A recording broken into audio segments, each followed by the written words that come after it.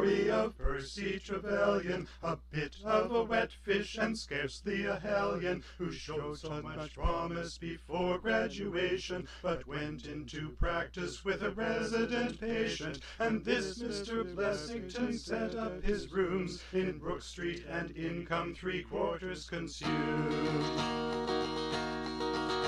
One evening he saw an old noble from Russia, whose son had come with him, a giant, a crusher. The old man went in cataleptic attack, but just 5 minutes later, when Percy came back with a remedy, he found the 2 men had flown, and Blessington cried they'd been into his room.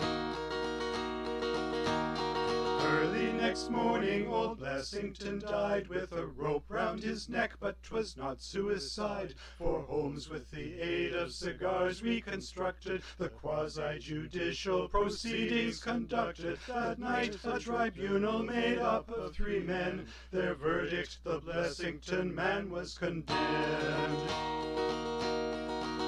Holmes identified them as the Worthington gang of bank robbers convicted when Blessington sang. One convict was hung, but the others did time upon their release, with revenge on their mind, despite a program of witness relocation which failed in the case of the resident patient. Despite a program of witness relocation which failed in the case of the resident patient.